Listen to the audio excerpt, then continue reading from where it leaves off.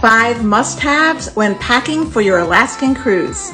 Number 1, pack layers. The weather is very unpredictable and you'll want those layers because it might be warm and it might be cold. You never know.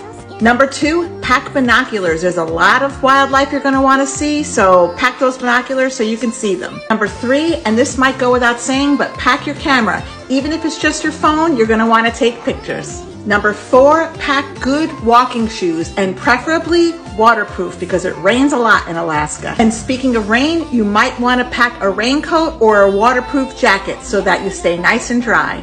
This is not an all-inclusive list, but it's certainly things you want to make sure you have in your suitcase. Follow for some more tips.